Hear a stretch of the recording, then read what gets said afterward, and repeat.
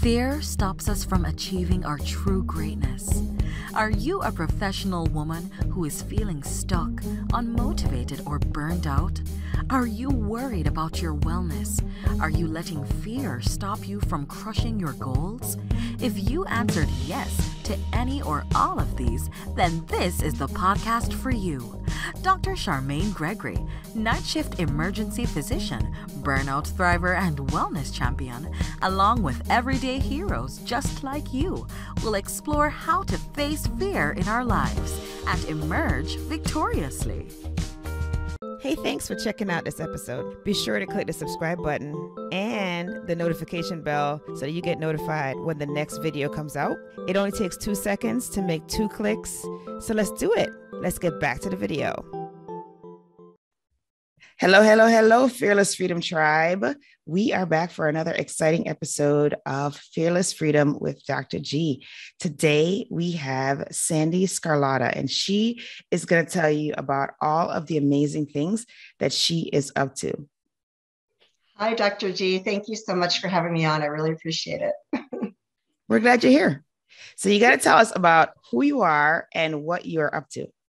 Okay, so I'm Sandee Sgarlata. I've been a certified life coach since 2004. I'm also a business strategy coach. And earlier this year, I published my second book, which is called Happiness Solved, Climbing 100 Steps. It's right back there. There's another cup. And it's all about learning how to get back to a place of peace and happiness, because that has been my journey for the last 30 years.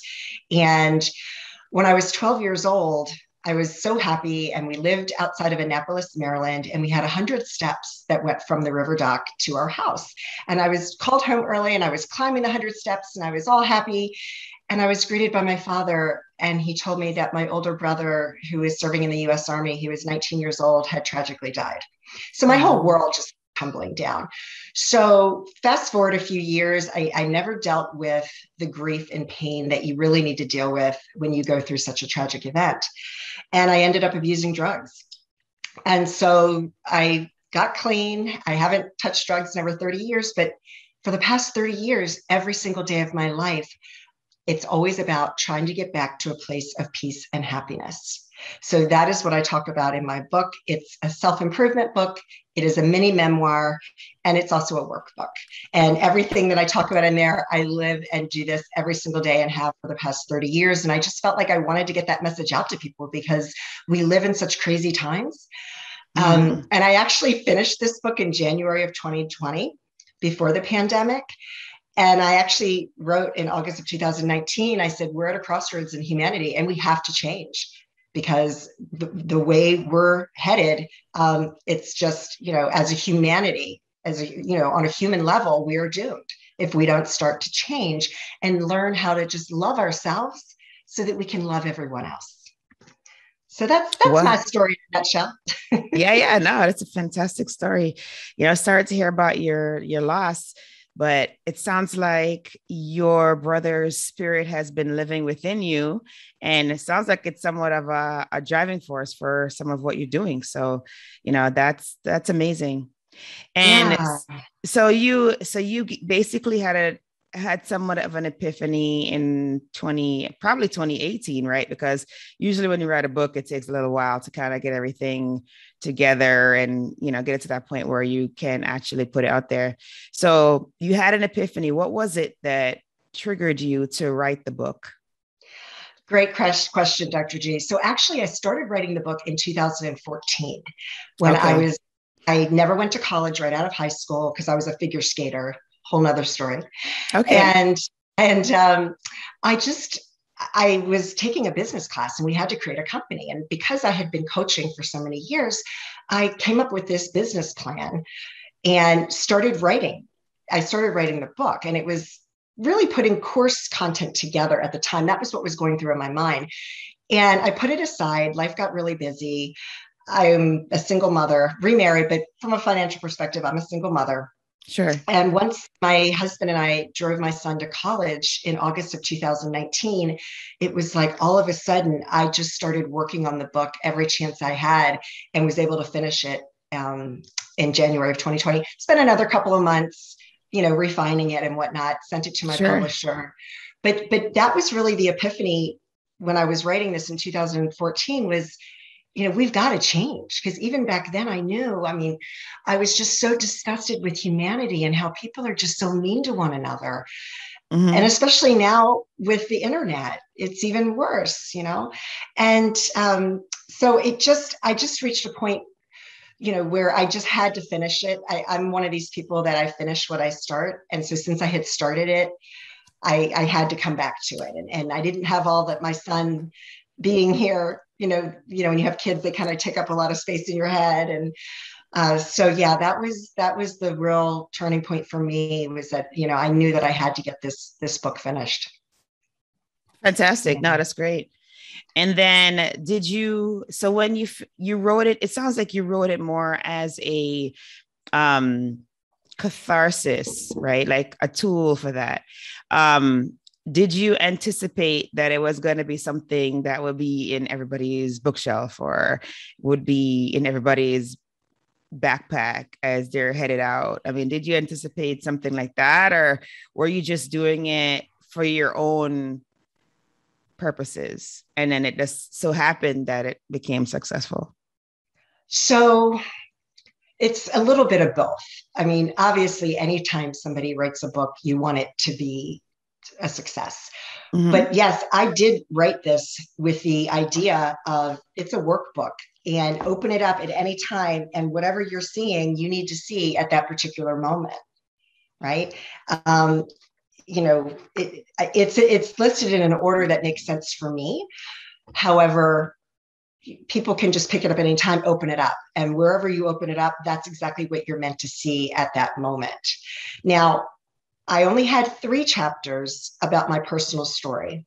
Okay. And I realized that to really be authentic with who I am, that I had to write about my drug abuse, because I didn't have that in there in the beginning. And it started bothering me. And that was really cathartic for me, because I was addicted to cocaine. And there were times when I would wake up, or let me back up. I'd be trying to go to sleep at 5 a.m., my heartbeat racing, and I didn't want, I would ask for forgiveness of my sins, because I didn't want to live any longer. I never attempted suicide, but I didn't want to live. And I would just hope that I would have an overdose. And then I would wake up in the morning with a sense of disappointment. So that was really hard for me to put out there. And it was very therapeutic for me to write that out, because I may have been still holding on to some shame, right, around that, because nobody wants Absolutely. To admit that you were at such a low place in your life. Yeah. And so I included it. I felt like, this is who I am. It's part of my journey. It's part of who I am today, because if I hadn't gone through that, who knows where I would be, right? So it was an important part of my story that I needed to share. So I included it, and it was hard. It was scary, when you're just peeling off everything and saying, here I am. Mm-hmm, mm-hmm. That's the ultimate fear facing, because we talk about fear on the show pretty much a lot. And so, that right there, because you tend to want to put forward your best image, your best self, and then to reveal to the world that, you have chinks in your armor, that you actually, you have a huge dent in your armor that you had to repair is huge. And so, it's amazing that you were able to face this fear on such a grand scale, because most people have a hard time even revealing that kind of thing to their therapist, much less. So the fact that you were able to be in such a place where you're able to face that fear in a way that is going to actually benefit other people is amazing, right? Because there's somebody else out there who is going to read your book, who's going to be in a similar situation, and is going to see that as their ticket out of that situation. And it's going to make a huge impact that way. So yes, it's going to help people to understand how to be happy, but it's also going to help people who may be at the nadir of their life to realize that this is not the end, that there is only one way to go, and that is up. And so, thank you for sharing your story, because that's huge. Well, and I think it's good that you had that gnawing feeling to share it, because that is probably what is going to make the book, as you say, more authentic, right? More authentically you. Thank you. Thank you. And I received what you said. Thank you very much.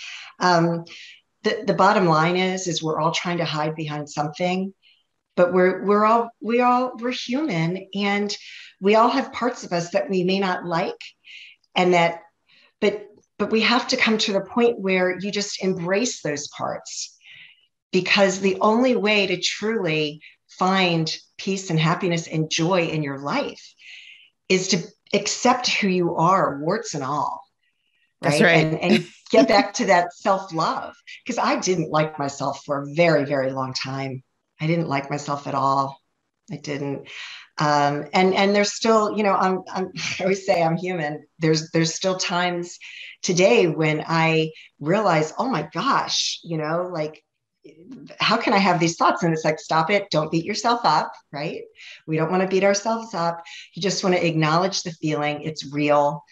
We're supposed to have these feelings, but then, give yourself a big hug and be gentle with yourself, and allow yourself to go through those emotions so that you can be free to set it free. Right. Not as good. Yeah. And then, so you mentioned before that you are a coach. Is there a particular subset of individuals that you focus on, or that you help in particular? Like, who do you coach? So it's really anyone who is looking to take their life to the next level. Because when you go through all of the steps that I recommend you go through every day for 30 days, you create lasting change in your life. And when you create lasting change, you are able to manifest anything you want. So I coach them, not only on, figuring out what are your limiting beliefs? What is it that is, how are you self-sabotaging yourself? Are you making up stories? Are you, being critical of yourself? Are you comparing yourself to others? There's a whole list of all of the reasons that people can, and the ways that people can make themselves unhappy. So we have to uncover those first, and then go through all the rest. But with my program, I take it to a whole nother level, because they are able to then really figure out, what is it that you're passionate about? What do you want in your life? What do you, and you have to love yourself first before you can get to a point where you can actually create the life of your dreams. So it's really anybody. I don't specialize, because there's a lot of coaches out there, which is great, because there's so many subset specialties with coaches, and it's phenomenal. And I meet so many coaches every single day, because I'm in a lot of different groups, on Facebook and everything. Yeah. And there's really a coach for everything. Yes, there are. For me, I'm a happiness coach. Okay. All right. There you go. Yeah, because it's always good to kind of define that, because I know, like, when I'm looking for a coach, I get coaches for specific things. Like, if I want to be a better speaker, I get a speaking coach. If you know what I mean? Like, I like to get my coaches that are going to basically get me to that next level in whatever it is that I'm doing. So it's always good to kind of express that, because people are listening to the show, and they're looking for a coach. I want them to know that if they're looking for a happiness coach, that they're going to call you. Right. So thank you for sharing that. Perfect. Of course. Perfect. Yeah. And then, so if they were looking to get with you, how would they do so? Can you share my website? Contact? Yeah. Yeah. My website is sandeesgarlata.com. You can you spell that out? That's because people may not be, able to see the show notes. Of course, it's Sandee, Sandee, and Sgarlata is spelled S as in Sam, G as in George, ARLATA.com. And my email is my first name, Sandee, with 2 E's, at sandeesgarlata.com. And I offer free consultations. So I can send a calendar link. They can schedule a free consult and see if it even makes sense. Yeah. No, it's got to work. It's got to work both ways. No, absolutely. It's like any relationship, right? I mean, yeah, it's kind of like, it's funny, because when I tell people, that I'm looking for a coach, or I'm getting a coach or something, they're like, "Oh, you're dating again, huh?" I'm like, "Yeah, I'm dating again." Because you really want to find the person that's going to help you the most. And the person that's going to help you the most is the person that you connect the best with. So no, I think that's fantastic. Yeah. And that's great. You're dating again. Yeah. Yeah, exactly. So, hey, it's Dr. G, and I just wanted to take a quick moment to thank you for listening to this episode. I'm so honored to have you here with me. Did you know that I can help you to get your own podcast started? With my podcasting launch course for professionals, I walk you through everything you need to know about starting a podcast. I'm with you every step of the way, from sign up to launching your show, with 5 episodes ready to go. There's a done for you version that's also available. If you would just rather just do recordings and leave the behind the scenes work up to us, then that one is definitely for you. But either way, we've got your back here at Fearless Freedom with Dr. G. Oh, if you already have a show and you need production services, we have monthly plans available for you. So check out the links in the episode show notes for more information. Let's get back to the show.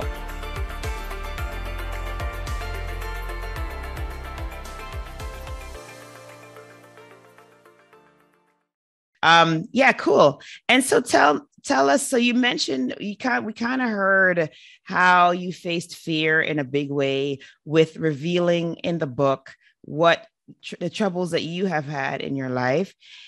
Is there anything else that you can think of that was a huge fear-facing event? So, you start a business, you know what? Let's backtrack. We want to hear about the figure skating story. Okay. Because you can't just like say, oh, I was in figure skating. I didn't go to college because I'm figure skating, and then just keep rolling and expect that you're not going to talk about that. So you have to talk about figure skating. Yeah. So my 3 brothers played ice hockey and my father coached it, just the community leagues or whatever. And when I was 5, 6 years old, I wanted to play ice hockey. Well, this was in the 1970s, and women did not play ice hockey back then. So they put me into figure skating lessons.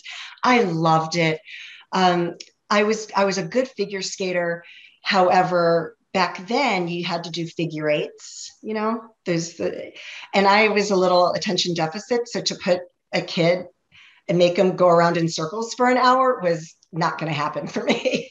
So I never really had a chance to make it back then. So I never competed out of my region. And my senior year of high school, I never, ever even considered college because I just wanted to be in the ice capades. I wanted to be, in the chorus line and just, that's all I ever wanted. So I auditioned and I made it. And 2 weeks after I graduated from high school, I get a letter from the ice capades, in the mail. This is way before computers, saying, congratulations, now you're on a waiting list. So I'm a little tall for skaters. I was 5'7". I'm now about 5'6". We shrink as we age. So it kind of made sense because it was a really small show at that time. So they probably only needed a couple of people at my height. So I thought, well, wow, maybe I should go to college. I did 1 semester at a fashion institute, did not have a good experience, came back home, started working full time and would just attend a class here or there. So in 1993, they opened up an ice rink in my backyard, basically. And I was one of the first coaches on staff. And I just figured I was going to teach group lessons and teach my love to little boys and girls. So I was teaching a lesson one day, and there was this young boy who was in rental skates, and he was doing an axel. So anybody that knows about skating, when you watch it, they always talk about axles, or now they're doing triple axels. And I pulled him aside and I was like, you're on rental skates. How did you learn to do that? He goes, oh, I taught myself. And I was like, we need to talk.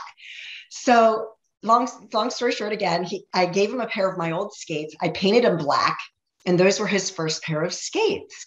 So we convinced his mom to let him start taking private lessons. I ended up taking him to US Nationals in an international figure skating competition. I watched him get his first gold medal in an international competition. We had to bring on another coach, another female. She wanted nothing to do with me. She was Romanian, and they're really hard to work with. needless to say, especially, in any type of sport like that, it's very cutthroat. It's very cutthroat. Okay. So I talked to his mom and I said, you know what, I think I'm going to step down, because he was going to be going to college anyway. So that's when I kind of took my turn and just started stepping away from the sport. It was a little too toxic for me, and it was just not a healthy environment. Because of and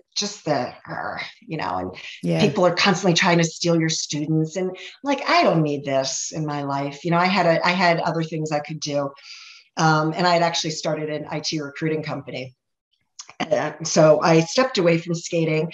My student ended up being, when he was in college, he ended up being an alternate for the Olympics in pair skating. So we still keep in touch, and I love him dearly. And, I was like his mom before my son was born. And so it's a great story. It checked off a box for me, Wow. See, I'm so glad you shared that, because that is such an incredible story. I mean, just think about the impact of that. Like, you just happen to I'm just going to go down here and see what's going on. And then you end up impacting this young man's life tremendously, because I mean, he probably would have been still teaching himself. You know what I mean? Like, because I mean, there's a certain level that you can get to with self-instruction, but you get to such a much higher level when someone is actually targeting your blind spots and helping you through that. Right. So, you helped him to get to that next level, which is amazing. And I'm sure that he appreciates that. Oh yeah, for sure. And we actually had coffee. It was on Mother's Day. It's probably been 10 years now. It feels like it was yesterday. So I don't remember what year it was. And he goes, I had to sit and tell you that you were just one of the most important people in my life. And I've always known that I had to keep in touch with you, because you just changed my life in so many ways. Because as a skating coach or any type of coach, you impact them on so many levels. You're not just teaching them skills, you're teaching them life lessons. And you're, absolutely, because I spent so much time with him. We traveled all over the place together. And a lot of times his mom couldn't be there. So I was really responsible for him. And I heard that nowadays they've changed the rules in coaching, and that's not allowed. Like, a parent has to be there. But back then it was okay. So it was great. No, that's fantastic. Awesome. And so, and then you happen to like gloss over something else. You mentioned that you started an IT business. I did. My brother is a recruiter, and he got me into recruiting and convinced me to start a company. And when you coach skating full time, many times I would work from 6 a.m. till 10 o'clock, and then I wouldn't have to be back until 2 or 3 o'clock in the afternoon. So I was bored stiff. And I didn't have any children. And so he goes, oh, you have time. So I started an IT recruiting company, and I could still coach skating here and there, but I ended up taking it to 7 figures in less than 18 months. And it was great because the economy was really good. Yeah. And then March of 2001 in the DC metro area where I live, the whole .com industry went. So I held on to the company till January of 2003. And my son was then 2.5 years old. I closed up shop because, we put so much money into it just to try to keep the doors open. I was just one of thousands of casualties of companies that went out of business. And since my son was so young, I decided just to stay home. And then I started working on my life coaching certification and started teaching workshops, live workshops. My biggest one was close to 500 people. Wow. That's small potatoes. Right. It was really funny. It's like, I was just doing it. I didn't know what I was doing. I have this confidence like nobody's business. So I'm like, oh yeah, I can do that. And I was teaching the law of attraction, and I didn't even know there was such a thing. I had no clue. It just made sense to me. And then a few years later, The Secret came out, and I'm like, what's this? What's the law of attraction? And I started looking up, and I'm like, well, I've been talking about this for 5 years now, or however long it had been. So that was really fun. Yeah. And now coaching is so much different because of COVID and everything. Everything's online. So it's been a big transition for me to do everything by video. But the more practice you get, the easier it gets. So Absolutely. Absolutely. Yeah. Mm. It's definitely very different. Yeah. Because like before everything went down last year, I mean, outside of, the emergency department, which is my vocation, I guess, I am a very entrepreneurial person. And so I, do public speaking and all this other stuff. So, we were doing all these speaking engagements and they were live. And then all of a sudden we couldn't do those anymore. So it was like a huge transition to the virtual platform because it's just very different. I'm Yeah. used to, I'm on the stage and I'm getting down into the audience and I'm interacting with everybody. It is not the same when you're on a Zoom because you can't really have that same kind of connection with people. Right. And you also don't really have you're not able to see their facial expressions really and like reach out and touch them, and particularly now because nobody wants to be touched now, for Well, sure. and you So can't make eye contact. You can't make, I'm trying to make exactly. eye contact with you and I can't, right? Right, exactly. And I'm trying to, and you find yourself trying to look into the camera, or you find yourself trying to Try. Yeah. look at the person's face on the screen, but it's not the same, right? No. And so it's a huge, huge adaptation that has had to happen.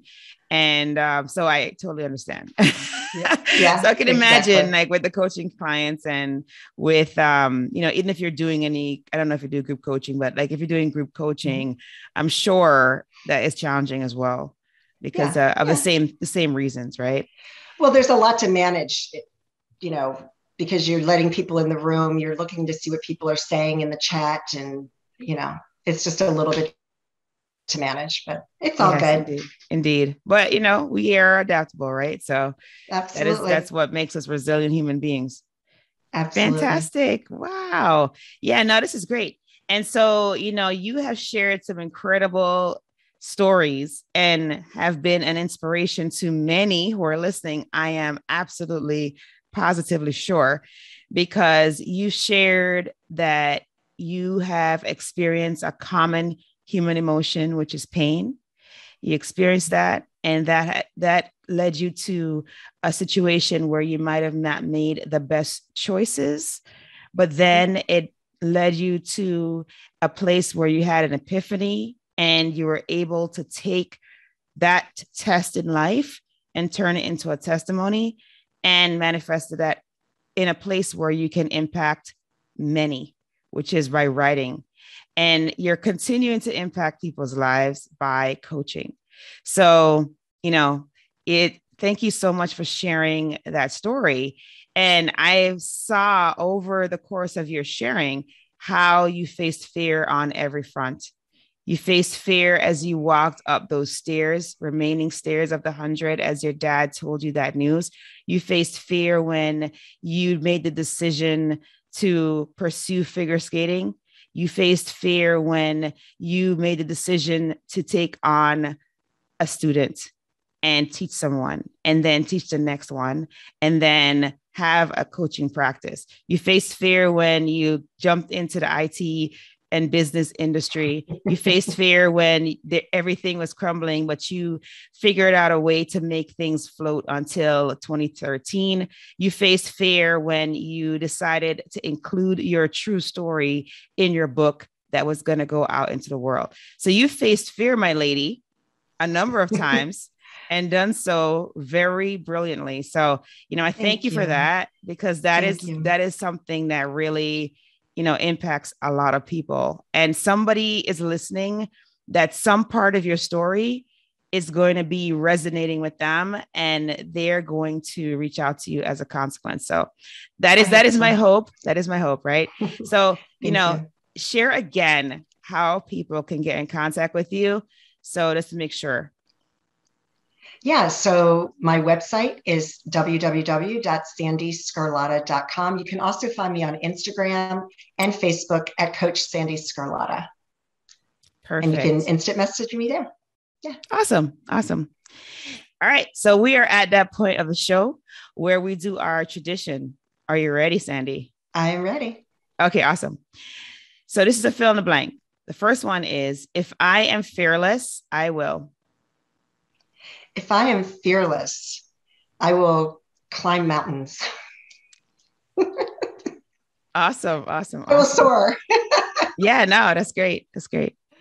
And the next one is, to me, fearless freedom means. Oh, that's a great question. To me, fearless freedom means facing your fears. And by doing so, you will set yourself free to achieve anything that you have in your wildest dreams. Sweet, sweet, sweet. And then last but not least, my battle cry is. My battle cry is, my battle cry is, my battle cry is forgive for peace. Okay. Okay. That's been my battle cry for years. Forgive for peace. Because without forgiveness, we can't have peace in our heart. That is so true. So true. And that one is a tough one, right? Because I mean, I'm sure there are people that might have wronged you or things that might have happened that it's very difficult to do that. But you have no idea. Right. But you're right. You're right. That is that for sure will give you peace. No, that's great. That's fantastic. Thank you so much for taking time out of your busy day and spending with us here at the Fearless Freedom Tribe. You know, we appreciate you. We appreciate what you're doing. And definitely, I know that you will continue to face fear boldly and make more incredible things happen here and now, right? And well into the future. So thank you for your time. Thank you, Dr. G. I really appreciate it. Thank you for joining me on this episode of Fearless Freedom with Dr. G. Again, I'm Dr. G. And if you like this episode, be sure to subscribe so that you can get notified of when the next episode is going to be. And also, I'll catch you next time. Have a great one. Be strong, be brave, and unleash your greatness.